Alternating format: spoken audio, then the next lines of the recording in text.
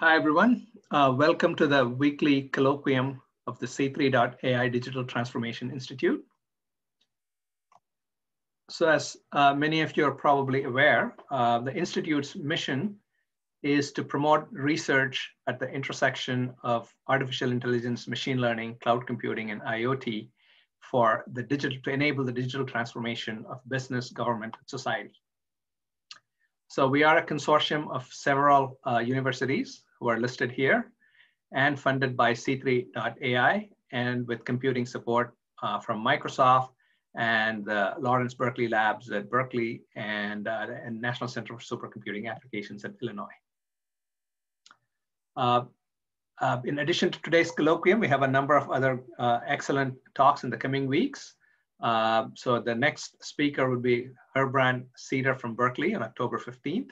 And then there's Jennifer Listgarten, Emmanuel Candes, Bart Joseph, Renee Vidal, Nancy Amato, Stefana Parasco, and Karina Tarnida, and Karen Chappell for the rest of the semester. It'll of course continue once the new semester begins next year.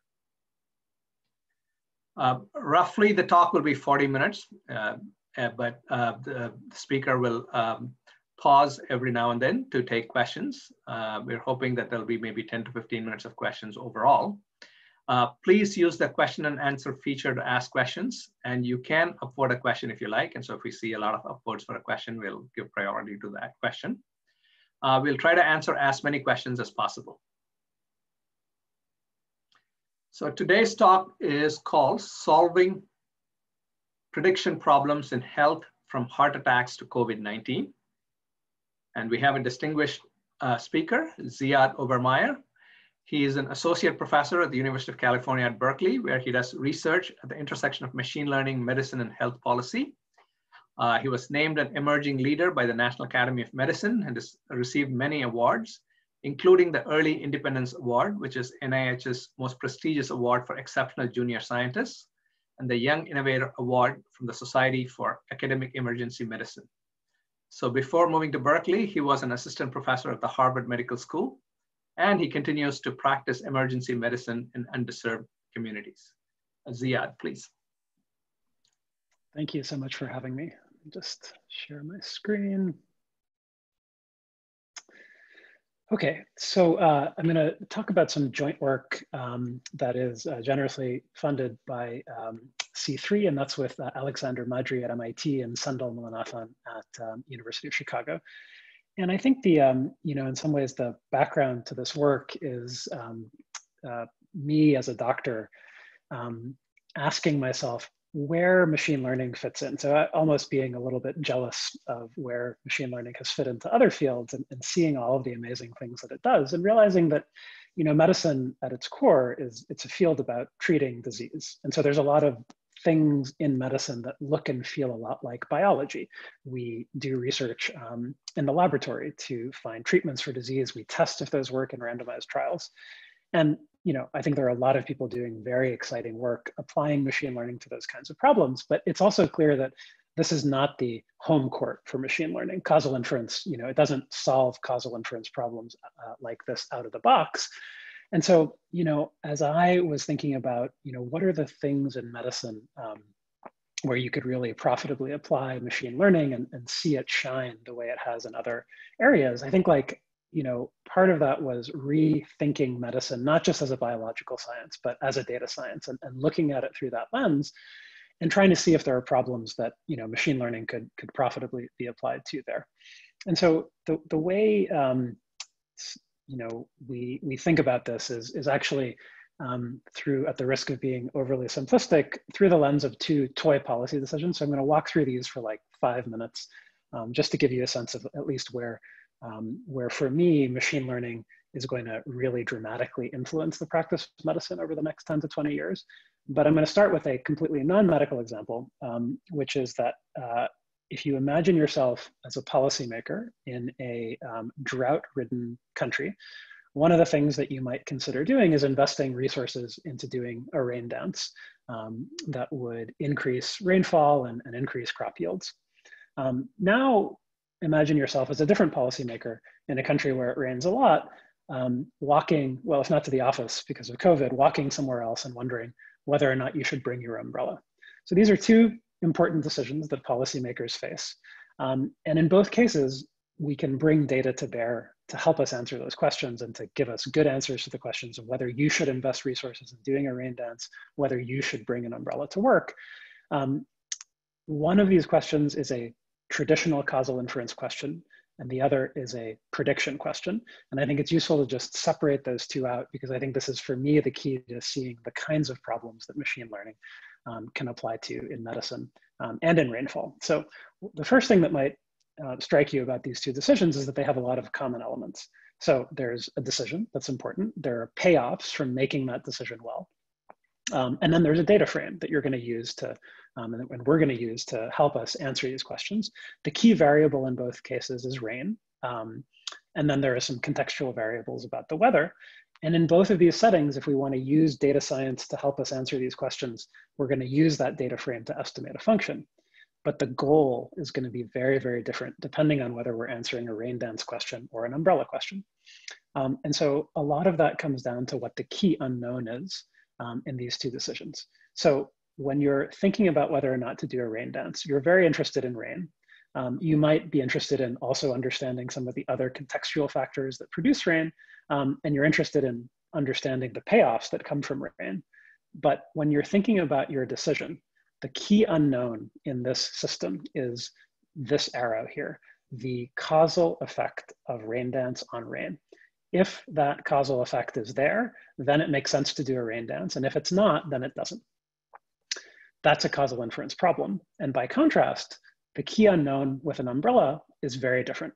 So despite the similarities, rain, weather, payoffs, and a decision, the key quantity of interest is very different. That arrow is not the key quantity of interest. We don't care about the causal effect of the umbrella on rain as much as it feels like when you forget your umbrella that causes it to rain. That apparently doesn't happen. What we're interested in is whether or not rain will be present. And if it is, then we get a payoff from our decision to bring an umbrella. And if it's not present, then we don't. And so the key unknown here is not the effect of the umbrella on either rain or on your payoffs. We know that when you bring an umbrella and it rains, you get the payoff.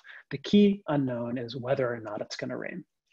And so, I think we all know that there are lots and lots of causal inference problems in medicine. That's what randomized trials of vaccines for COVID-19, treatments for COVID-19, all of those things are traditional causal inference problems. And I think we pay a lot less attention traditionally in medical research to prediction problems, but I think there are quite a few. So why don't I maybe just pause there for a moment and see if there are any questions. I don't see any in the Q&A, but happy to stop and take them now.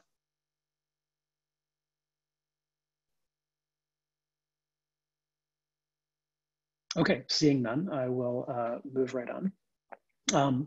So I wanted to take you through what I view as a very common prediction problem in medicine that starts with the following scenario. So my medical training is in emergency medicine.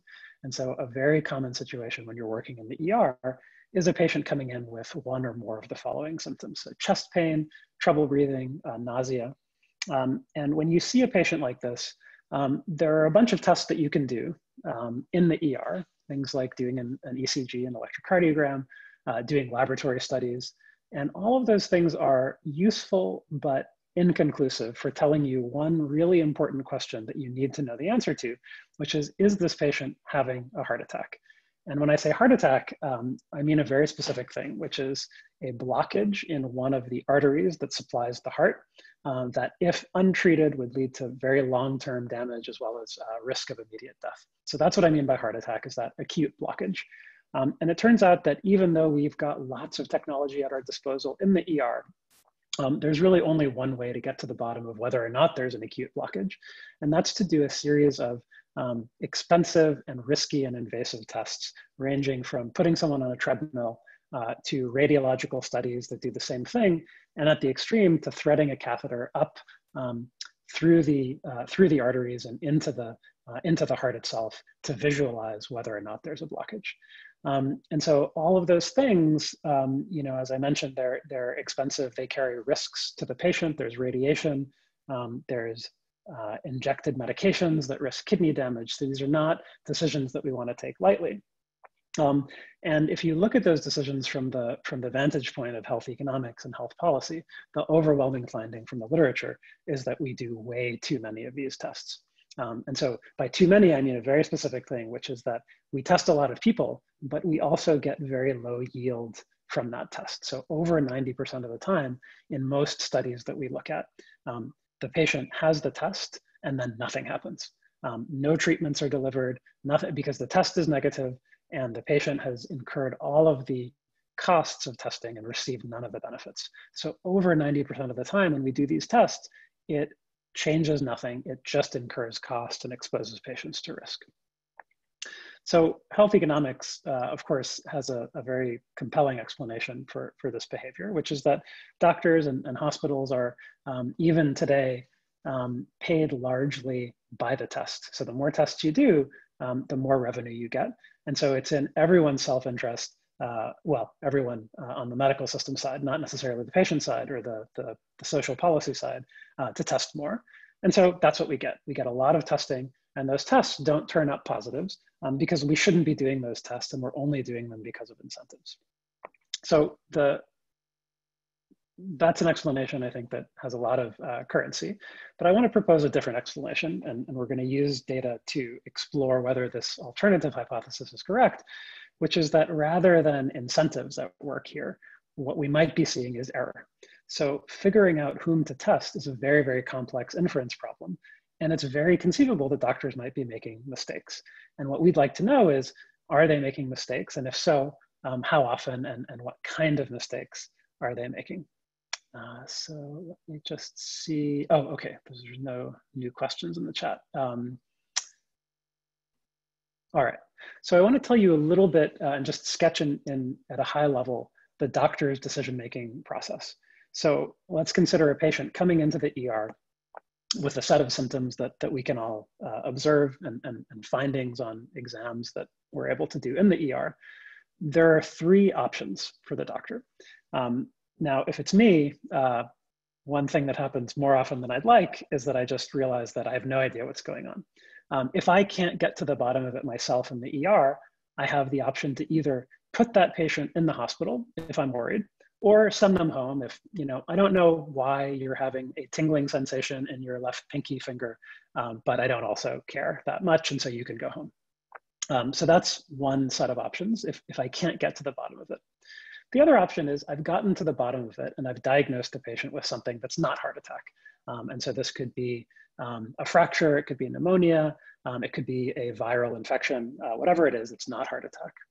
And then the third option is I do suspect heart attack and I want to do this test for those acute blockages in the coronary arteries.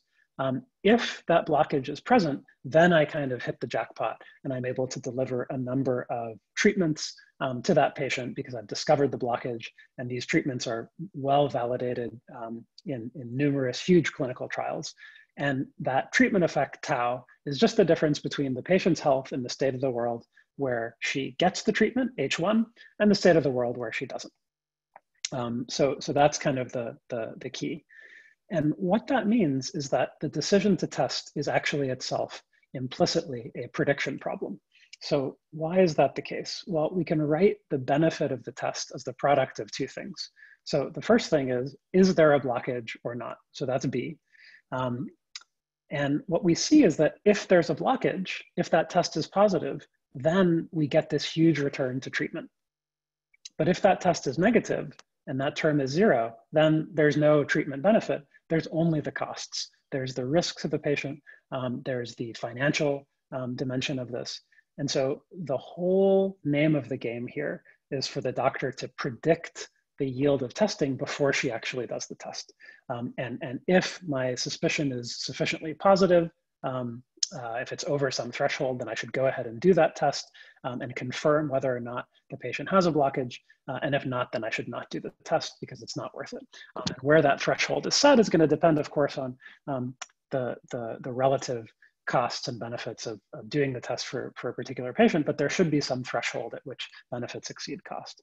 So for our purposes, we're going to really focus on that B term, and we're going to come back to this in a little bit later, but we're going to focus mostly on younger, healthier patients. So these are people who are under 80 years old.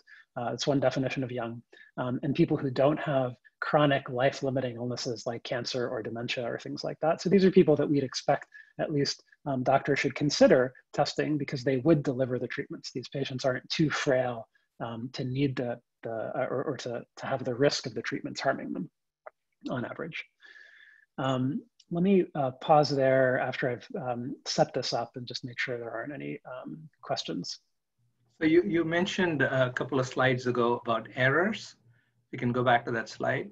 Sure. Doctors make errors and possibly test the wrong patient so is it, but you also said that tests are overused, that people order too many tests because there's an incentive. I'm wondering, is the overuse possibly also could be an error correction mechanism? In the sense that I don't know who to test. So I might as well test everybody because I could make a mistake, right? Yeah, absolutely. So I think if you're uncertain, then you would certainly have a higher threshold, or depending on the kind of errors you were trying to minimize. But of course, if you're uncertain, that implies that there are two kinds of errors. There's the error of commission and the error of omission. And one interesting thing about the current models is that we don't actually, when we look at average yield in the tested, we don't actually end up looking at the untested people and ask what would have happened to them. So it's a very asymmetric definition of error right now. And so that's one of our two interests. One interest is looking at errors of commission, testing someone that didn't need to be tested. But we also need to consider errors of omission, failing to test someone that would have benefited from testing. But I guess to compensate for the fact that I guess there's a higher risk of somebody dying, and so I guess to compensate for that you would test more. I mean, that seems like that's a natural reaction. So that could also be one reason for a lot of tests, is what I'm trying to say. Yeah, absolutely. So if you got a huge benefit, then you would set the threshold lower and lower and lower to compensate for that. But critically, all of those kinds of explanations fundamentally rely on the idea that you're ranking people correctly. So you can kind of go further and further down into the risk distribution if your benefit justifies it. And what we're interested in is, are people misranking? Okay, thank you. Okay, so just to give you a sense of how the doctor makes her decision, there's a number of data that she has available to her before the patient ever walks into the ER, demographics, prior diagnoses, prior procedures. And then there's also a number of things that she can do in the emergency department. She can listen to the patient talk about her symptoms. She can ask questions. She can do a physical exam. She can do these tests, laboratory testing and electrocardiograms in the ED. And so what we're going to do is use some of these data, and we're going to form an explicit prediction on that patient's risk, their likelihood of having a blockage, using machine learning. And so we're going to look at all of the patients who are getting tested, either in the ER or in the few days, like 3 days afterwards, which is the testing guidelines. And we're going to ask the question, of all of the people who got tested, who ended up having a blockage? And our marker of having a blockage is, if the physician saw a blockage, then they would put in a stent, a small flexible tube to open up that blockage. Less commonly, they'd use their knowledge of the anatomy to refer the patient to open heart surgery. But either way, we're going to see evidence of that blockage in the physician's decision to apply a treatment to open that blockage up. So that's our explicit machine learning prediction fit on the tested patients. And then we're going to compare those predictions to the implicit predictions that doctors are making, revealed by their testing decision. So the testing decision is, I'm going to draw a threshold and I'm going to estimate someone's risk, and I'm going to test everyone above my threshold. And so that's the kind of optimizing model of physician behavior that we're going to kind of kick the tires on by comparing it to our own machine predictions. There are some caveats that I'm not going to address, but I'm going to put them up in case anyone was wondering. One is about the fact that there could be over-treatment, and to handle that, we use very, very conservative levels of treatment benefit estimates when we're doing our cost-effectiveness analysis. And we also don't have anything to say about the non-health benefits of doing these tests. So feeling better because you know you don't have a heart attack. So here's how we set up the prediction task, and I'm going to keep this at a high level, but very happy to go into details later. If you imagine the patient coming into the emergency department at T0, we're going to look in the 3 years before that visit, and we're going to construct a number of features, 16,000 features, using all of the data we have available to us in the electronic medical record. And then we're going to look in the 10 days after that patient's visit. Almost all of these are happening in the 48 to 72 hours after the ED visit.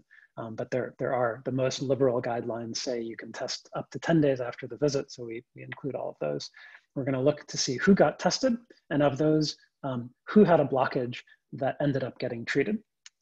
And we're going to use data from one large academic hospital where we've got about 250,000 emergency visits over a 4-year period. We're going to do all of our training on a random 2/3 sample at the patient level. So we're going to keep a 1/3 set of patients, not visits, because patients have multiple visits. We have to keep them apart.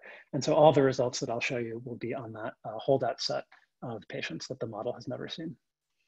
I see there's one question about our outcome construction. So right now we're looking at the people who got tested, and what we're doing here is we're predicting who had a blockage found as part of that test. So we're not using death here, but I will show you outcomes in untested patients where we have death as well as a number of other adverse events. So let me so stay tuned, and let me come back to your question later. Okay, so one important note here is that if you think about the data that we have available to us, we're trying to help the physician make a decision. And so everything that leads up to the physician's first contact with the patient, so all of their demographics, their diagnosed conditions, even what they say to the nurse at the triage desk, all of that is fair game. But unfortunately, once the physician starts making decisions about the physical exam, what tests to do, things like that, now we have a problem because we can't use those things that are the result of the physician's decision to inform our prediction that we'd like to give to the physician. So there's a circularity about that and a question about what data are available at the time that we want to influence the decision. That means that we stop looking as soon as the patient hits the triage desk of the ER. So all of our predictions are going to use data that are available to the doctor that we know with certainty the doctor could use at the time of making a decision about how to handle the patient in the ER. So I'm going to show you a few graphs that look like this. Let me just talk through the axes first. I'll tell you first that as a starting point, the yield of testing. So among all the people that the doctors are worried enough about to do one of these invasive tests, the yield of testing is 12.5%. So this is, a little better than in some studies. This is a, high-performing academic hospital, so maybe that's what it is. But that's the average yield. So on the x-axis here, I'm going to show you the algorithm's prediction. So I'm going to rank people from lowest risk to highest risk. And then on the y-axis, I'm going to show you the yield conditional on that being in that decile of predicted risk. And so I've marked the average, and I think one of the amazing things that was quite surprising to us was that we could actually predict this reasonably well. So all of these patients, remember, are people that the doctor was worried enough about to subject them to one of these invasive tests, looking for a subtle blockage in the coronary arteries. And what we're seeing is that the line slopes up. So the higher the risk that we predict the patient to be at, the more likely it is for the patient to actually have a blockage found on that test. And you can see that there's quite a range here. So in the lowest decile, the lowest 10% of predicted risk, there's only a 1.8 chance of finding a blockage. And in the top decile, it's over 50%. You can convert those numbers into cost effectiveness numbers, like how much would you need to be willing to pay for a year of life to justify testing a person with this level of yield. And in that lowest decile, it's like almost $1 million per life year. Most of the time when we are doing cost effectiveness analyses, our thresholds are around like 100,000 to maybe 150,000. And in that top decile, by contrast, it's a bargain. It's under $70,000 per life year. And that might make you wonder, well, that's in the tested people.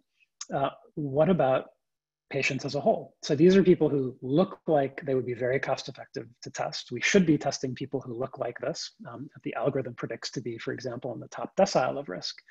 But when we look in our whole sample at people who have that level of risk that the algorithm predicts, and we look at what fraction are tested, only about half are tested. So the majority of these patients that the algorithm thinks, oh, this looks like someone who would have a very high yield of testing, the majority of those people are untested. And so that brings up a set of really interesting and important questions around the untested patients. So remember, doctors have a lot of information that we don't have. And let me give you a kind of like back of the envelope calculation that should make you a little bit worried about this fact.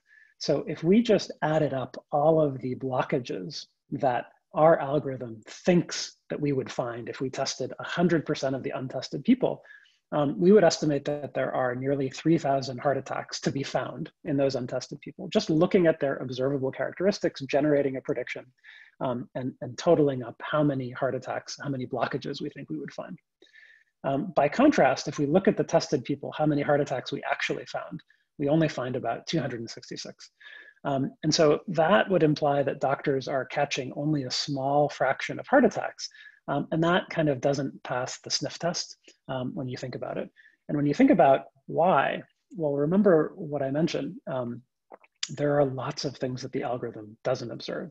So the algorithm doesn't observe the symptoms that the patient has. It doesn't observe the results of testing, and it can't because we don't have those available at the time that we need to generate predictions to inform the decision.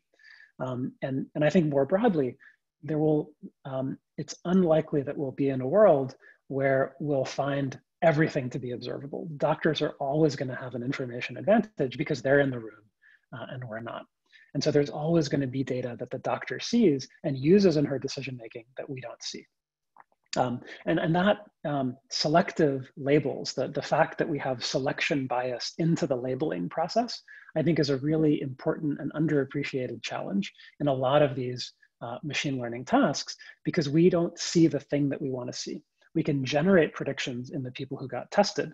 We can make a guess as to what would have happened in the untested, but we'll never know because we don't have the labels in the untested.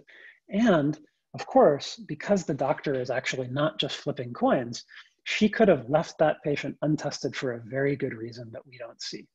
And so we can't take those predictions at face value in the untested people because we've fit them on the tested people, and the untested people might be different on some unobservable things that we don't have a chance to see. So let me pause there and just see what questions we have. So JP asks if insurance status and income are predictors of testing. Yes, they are, in fact. And so there are lots of reasons to believe that the tested people are different from the untested people. Things like insurance status and even block level income are things that we observe, and so we can adjust for those. The things that we might be just as worried about, that we can't adjust for are, for example, the pallor of the patient's skin, whether they were looking uncomfortable, whether they look depressed. All of those things are things we can't adjust for when we're trying to map our predictions from the tested to the untested. And then let's see, there was another question on studies with follow-up on the untested to see if heart attack is found later. Thank you, Dan. I should get you to give my talk instead, because that's exactly what we do next. So we're gonna look in those untested people for different labels. And it turns out that there's a whole medical literature on this, because up until the early 1980s, medicine as a field had very little in the way of treatments for heart attack. So there were randomized trials comparing home versus hospital management for patients that had had a heart attack. So we know a lot about what happens to people who have untreated heart attack, and we can look for exactly those things in our data because our data are longitudinal electronic health record data. So here are the adverse events in these untested patients, and we're going to look in the untested patients in the month after the visit, and we're going to just see as a function of the algorithm's predicted risk, what is the rate of outcomes that these patients have. So the two lines here are first adverse cardiac events. So these are people who have been diagnosed with a heart attack, who have had an urgent procedure to open up a blockage, or who have had a cardiac arrest. And in addition to those things, we observe in our laboratory data on these patients, troponin, a biomarker of damage to the heart, above a pretty high threshold of 0.1. So these are people who have had biomarker confirmed adverse cardiac events in the month after they were untreated. And if you add in death as is often done in these studies of adverse events, the rate gets even higher. And so, these are people who in the month have either a 4 or an 8% chance of having one of these adverse events. And we can actually compare that to the thresholds that are in the clinical literature. So this is exactly the set of outcomes that the clinical literature uses to decide on who should be considered for testing or not. If you go untested and you have one of these bad events above a rate of 2%, that's the most risk tolerant clinical decision rule, then the guidelines are clear. You're the kind of person that doctors should consider testing. And yet all of these people in this highest quintile of predicted risk don't, the model could have told the doctor, and the doctor did not test this patient, and they went on to have adverse events at a very high rate. So there's a question on the labeling and how that was implemented.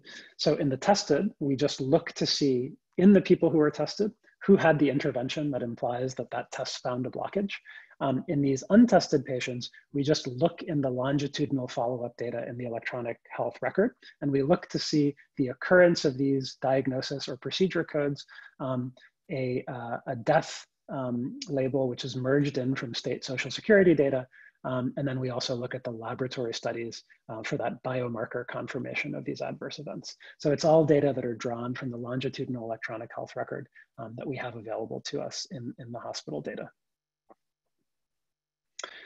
Now, we can also look at patients where, as I mentioned, when we think about the doctor's option sets, I can test the patient, or I can be worried about them and admit them to the hospital, or I can diagnose them with something that's clearly not heart attack, or I can just send them home if I'm not worried about them at all.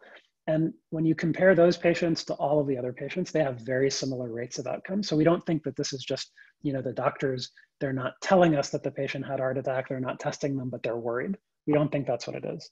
And even more striking are in the patients who are actually sent home. So these are the patients that you should be least worried about. If you're a doctor, they come in with chest pain, you say, oh, it's probably acid reflux or something like that. Those people are also well above the threshold for these adverse events. And those adverse events start to look really, really bad if you extend the window out to 180 days after they were sent home from the ER. So all of this is consistent with these patients being at genuinely high risk, the doctor not suspecting that and taking actions that end up resulting in the patient being undiagnosed and untreated for heart attack. So one of the, I think, interesting things of observing so much about the patient, but also what the physician is doing, is that we can try to get some insights into what's going on. And I'll just say that this is very incompatible with the idea that incentives are driving physicians to test more. All of these patients, if you had a patient that was at high risk in front of you in the ER, you should definitely test that patient, even if you don't care about that patient's health, if you're purely profit maximizing, because these kinds of patients they're like ATM machines for the hospital. There are procedures, there's ICU stays, there's a lot of just pure incentive reason to test these people and bring them into the hospital, not to send them home. That doesn't benefit anyone. And so this seems very unlikely to be purely a story about incentives. And so what we do is, rather than just using an algorithm to predict the patient's true risk, we also build an algorithmic model of the physician behavior and look to see how that relates to true risk. So specifically what I mean is we take our predictions, our kind of like ensemble machine learning model of true risk, and then we progressively regularize it. So we make it simpler and simpler and simpler on a number of different dimensions. And then we're going to compare those simplified models of true risk to the physician's testing decision. And so here's what we find. So the dark line at the top is what we find when we're actually just predicting the outcome. And you can see this looks like a standard machine learning curve where, as you increase the number of variables, which is one measure of complexity, the predictive accuracy goes up and up and up, and then it starts to overfit and it goes down. So that looks like kind of exactly what we'd expect. Now, the interesting thing is that when we use those simplified models of true risk, so progressively fewer variables, and we turn that simplified model to predict the doctor's decision, we find something very interesting, which is that the model that best fits the doctor's decision is far simpler than the best model of risk. So the best model of risk uses about 100 variables, 93 variables is where you get the maximum accuracy. The maximum accuracy for predicting the physician's testing decision only has 15 variables. And these are things like age, sex, chest pain, et cetera, things like that. So Ravi asks, could fear of lawsuits drive testing? There's actually mixed evidence. Some studies show that when you reform malpractice law, testing goes down, others don't. But I think this goes back to Shrikant's question earlier, is that all of those things, lawsuits, you could imagine a world where lawsuits let you drive the risk, drive your testing threshold down. But that way of thinking also implicitly bakes in this idea that doctors are ranking patients accurately. They're just going way too low in the risk distribution relative to the social benefit of a given test. And so here, I think what's very inconsistent about this for me is that if you are worried about lawsuits, these high risk untested patients are exactly the ones that you would test, because these are the ones that go on to have really bad outcomes at 30 days. And so I don't see this as a story that can be explained by malpractice either, because malpractice would suggest that these are exactly the kinds of patients that you should be testing in the ER if you're risk averse. So I'll just kind of try to tie this up, and then I'll move on. But the traditional model, whether you're thinking about incentives like cost or incentives around lawsuits, is pretty much that you as a doctor, you see a distribution of risk, and there's some optimal threshold that integrates all of the costs of testing, the benefits of testing to the patient, and that's where you should be testing. But because of incentives, you move down into the risk distribution, and so you start testing more and more low risk people. And you can see that's why you get low average yield, because above your testing threshold, you're getting these high risk orange patients, but you're also getting a bunch of these purple patients that don't do you much good, and they dilute out your yield. The alternative model is, imagine if patients are actually not ordered correctly in this distribution. The physician thinks they are, but they're not. So there, you could also see that when you move the threshold down, above the threshold, you're going to get a mix of purple and orange. You're going to get high and low risk patients above the threshold and below the threshold. And no matter where you set the threshold, you'll find that. And that will give you both low average yield and also this phenomenon that we observe, which is a bunch of untested high risk patients. So one implication of this is that when we tell physicians to test more or less, they are not going to do a good job. And so here we're using the variation in someone's likelihood of testing based on the particular team of nurses that's on in triage. This seems to influence testing quite a bit in a way that's independent of patient characteristics. And so what I've done is I've sorted shifts into shifts where patients just get tested a lot by the, as a function of what the nursing staff does, and shifts where they don't. And so what you can see if you compare, for example, the green line to the gray line at the bottom is that when physicians or whoever, when our health system cuts back on testing, they do cut back on wasteful tests. So these are patients that are low predicted risk, and they are far less likely to be tested when the testing rate goes down. The problem is that when the testing rate goes down, high risk patients are also much less likely to be tested. And that's a big problem. So this is throwing out the baby with the bathwater. And we see this not just in our single hospital data, but if we rerun this whole pipeline nationally across hospitals and Medicare data, we see the same pattern. High testing hospitals test everyone more, and low testing hospitals test everyone less. And so we see this same phenomenon when we leave the decision up to the doctors, is that their marginal patients just come from everywhere in the risk distribution. They don't just walk down the risk distribution and test progressively more and more low risk patients. So I'll just try to summarize here. Misprediction seems to play a role in driving both underuse, testing people who shouldn't be tested, but also failing to test people who should be tested. And this has nothing to do with incentives, which means that all of the policy tools that we have available to us making it more expensive to test, reducing testing supply, all those things will just cause doctors and hospitals to test less. It will not help them to test better. And so I think I'm very optimistic about machine learning here, not just for decision aids, but also for helping us understand physician behavior a little bit better. I'll just, in the last 5 minutes, I'll tell you about one other decision where I think machine learning could really help, which is something that I saw a lot when I was working in the ER. So I work, whenever I can get away, I go work for a week or so in a hospital on the Navajo Nation, where there's been a lot of COVID. And when I was working in the ER there over the summer, I did see a lot of patients with COVID-19 in the ER.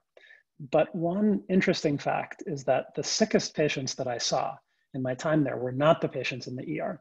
They were the patients that I was called to see upstairs in the hospital when they were 3 or 4 days into their hospital stay. They'd been admitted for COVID, they were looking okay, they were on a little bit of oxygen, and all of a sudden they deteriorated.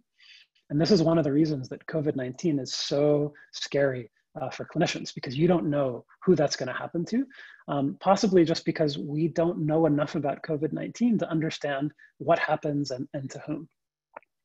And so, you know, not everyone is lucky enough to be in the hospital when they deteriorate.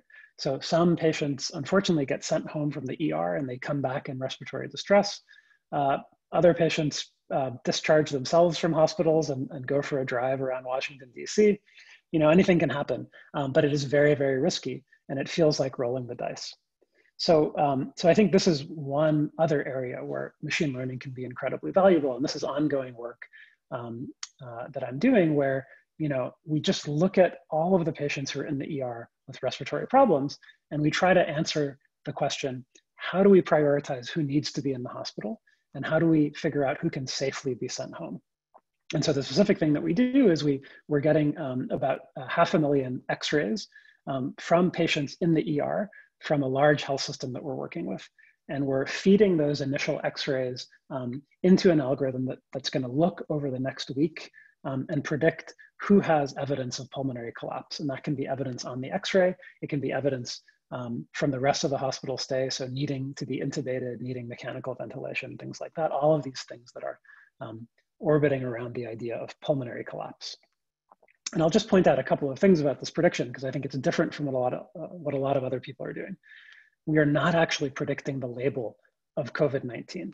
And we're not doing that because whether or not someone has COVID is in fact not the key unknown for the decision maker in this case. To know whether or not someone belongs in the hospital or at home, you need to know the probability of deteriorating, not the probability of COVID. In addition, we actually have tests for COVID, so it's not really clear why that prediction is going to help the decision maker at all in the absence of, you know, some catastrophic shortage of testing, which we don't actually have when we're dealing with patients in the ER, even though we have it more broadly in our society where not everyone who needs to get tested has access to a test. Now, we're not even restricting to patients who have COVID-19, and that's, you know, I think the result of a hypothesis that we have. So this is either going to be falsified or not, but the physiological insight here is that the lungs are just not very creative. So, you know, no matter what happens to the lungs, if you inhale a toxin, if you get infected with a bacterium, if you get infected with a virus, there's a final common pathway of injury. So the lung doesn't have a very big repertoire. No matter what happens almost to the lung, it goes into a phenomenon called acute respiratory distress syndrome. And that is how nearly all patients die, not just from COVID, but also from influenza, from lots of other respiratory problems. And so our hypothesis is that we can learn about deterioration in COVID-19 from deterioration in other illnesses. And that lets us really get enough data to bring the modern machine learning playbook to bear on this problem in a way that you can if you're only dealing with patients who have COVID-19, because no one hospital is going to have enough to really let that playbook shine. So I'll just close with a couple of thoughts and then I'll leave time for questions. I think I'm very optimistic about the existence of many, many really, really important prediction problems in medicine. And so I've talked about two, but I think people will just start finding these all over the place in the area of testing and triage and many other problems. because medicine is fundamentally a data science. It's about information. Physicians are information processors. And I think that machine learning has a lot to offer to those decisions that depend on information. But as I hope I tried to convey, making those predictions useful means that you have to very carefully map out who the decision maker is, what data are available at what time, what's the benefit of having a better decision or a worse decision. And it also means avoiding these kinds of statistical pitfalls around selection bias into the labeling process, for example, that can really complicate efforts and make our predictions a lot less reliable than they look in our training data. And finally, I'll just point out that, for us, the destination of a lot of this work is not just a paper. We do want to roll these things out into a randomized trial. And we're working with a large health system now to implement our heart attack testing pathway in a block randomized trial. So why don't I stop there, and I'll just take a quick look at the Q&A and see. Oh, perfect. So there is a question about the clinical decision process. So I think there's a lot of questions about whether or not physicians will adopt decision aids. And, I think I have a slightly more optimistic take on this than most people. I think that most physicians are just really afraid of making a mistake. And if they see a tool that can help them not make a mistake, they will adopt that tool. I don't think we see in medicine what we see in a lot of other areas. Like people, if anything, our problem in medicine is that we adopt too much new technology, not too little new technology. But at the same time, there's a playbook in medicine for getting new technology adopted, and that's a randomized trial. And I think if a randomized trial shows that something is effective at improving patient outcomes, then it will be adopted. I think a lot of the skepticism around AI comes from a very reasonable place, which is that we have no evidence that this actually improves outcomes to date.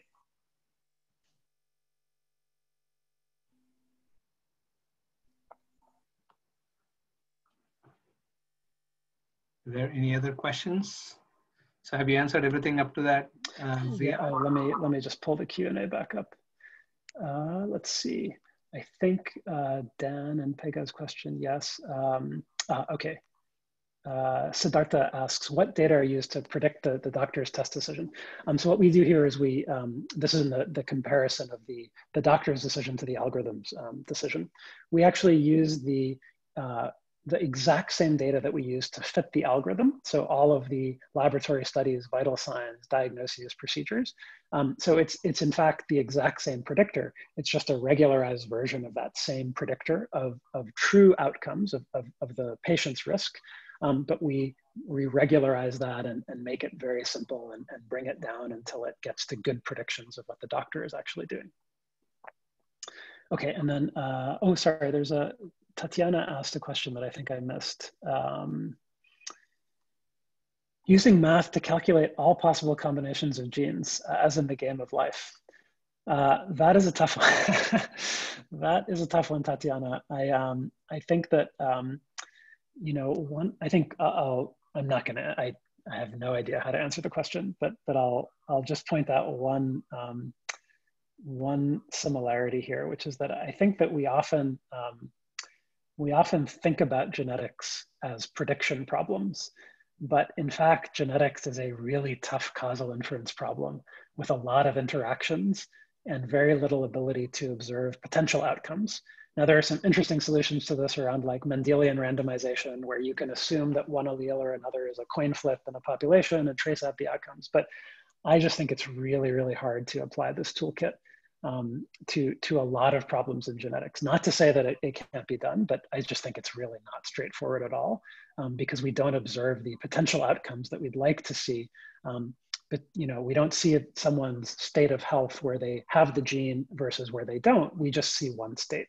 So I think these problems are really complicated, and I think that's why there's so much innovation and causal inference in machine learning that's applied to genetics problems, but they're not straightforward problems. Steph asks if I've found the Kaisers and all to be more interested because they capture the benefits of the efficiency gains. I think that there's, we've talked to a number of different health systems, And I wouldn't say that there's actually a big difference based on the incentive structure of the hospital. And I think the reason why is because the way we typically think about misallocation in this space is over-testing. And we find a lot of over-testing. And you might think like, oh, Kaiser and other places that are incentivized to take care of patients in a non-fee-for-service model, they're going to be really excited about this because they save money if you fix over-testing. The converse of that, though, is that there are a lot of high-risk untested patients. So these are patients that would generate a lot of money in a fee-for-service model that we're not currently capturing. And so I think that's why we haven't found a big difference in receptivity to this work. And in fact, the health system where we're furthest along in turning this into a randomized trial and very close to signing an agreement is a very traditional fee-for-service type place that I think is interested in both. And Steph has a follow-up question around malpractice insurers. Yeah, I think that, so will malpractice be a driver that would tip this towards innovation? I think there are a lot of reasons that once people start using these tools and seeing the benefit of them, there are going to be a lot of changes in how the incentives work. And I think that's one of them. I think it's a great point. I think there's a question by Shinmei Lin that went up because I guess it was upvoted. Yeah, so, okay, thanks. So why are physicians omitting testing? So I didn't have a chance to get into these results as much as I would have liked, but I think the starting point is our result that physicians are basically overly regularized. So physicians are basically, they're using a model of true risk that is actually correct, conditional on complexity. But the reason the model does so much better is because it can actually incorporate much, much more complexity. That's the key to the model's edge. And so part of the story, I think, is that the root cause of the errors of omission are the same as the root cause of the errors of commission, which is that physicians we can't hold in our heads the entire information set that we would need to solve this very, very complicated inference problem. So part of it is like this is what people refer to as like a bounded rationality model where physicians are basically correct, they're basically optimal, but subject to some condition about how complex of a model they can use. Now, we also, and we have some of this in the working paper that I'll just paste a link to in a second. There's also some evidence of some concrete biases. So physicians also tend to overweight some risk information. So it's true that patients with chest pain are more likely to be having heart attack, but it also seems like physicians dramatically overweight chest pain in their predictions. And so that leads them to over-test people with chest pain, and it leads them to under-test people with other symptoms relative to what their yield would be. So I think we're seeing evidence of a lot of just cognitive errors that lead to both under-testing and over-testing at the same time. There's a question by Felipe Alamos. Yeah, so thanks, Felipe. I think there are probably the most important challenges that we'll face when we're implementing these tools at large scale are the challenges that we don't even know how to anticipate right now. So I'm looking forward to those. I think right now, a lot of the pain points are actually around data. And so getting data, either getting data out of the health system so that we can rebuild our predictive tools in their setting, figuring out how to layer our predictions on top of their electronic medical record, et cetera. And so, I think like a lot of the pain points right now are just data access issues. I think when we go into implementation, I think we have a lot of faith that the implementation, like convincing physicians to at least try this out, is actually not going to be as hard as many people think, just based on some interviews and focus groups that we've run already. So right now, the things that we're facing are really just the mechanics of data access and delivering the prediction to the right person at the right time. Shinya has a follow-up question. The model is supposed to be more powerful, catching more features. So do I mean that the model has the same bias as the physician? No, I don't think so. I think that the reason that we're able to see the physician's bias is because we're looking at the physician through the lens of the model prediction.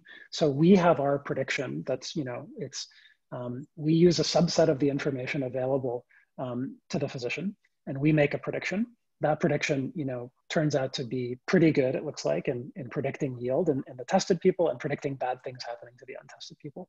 So then we look at the physician's decision through the lens of that prediction. And we see that the physician is predictably over-testing some people and under-testing other people. And we're able to interrogate that difference and figure out what are the characteristics of patients that lead physicians to over or under-test. What are the limitations in the physician's decision model that could lead to that. So no, I think it doesn't have the same biases. And in fact, that's why we can see the physician biases, is because we have this alternative. It's like a mirror to hold up to the physician. I think you've answered all the questions, and I think there's a compliment from Harsh. Oh yes, thank you, Harsh. That's very kind. Yeah. Well, I'd like to express my thanks and everybody's thanks at the Institute and the audience. It was a wonderful talk. Thank you very much for sharing this with us, and thanks to the audience for attending, and hope to see many of you at next week's colloquium. Thank you. Thank you so much. Bye.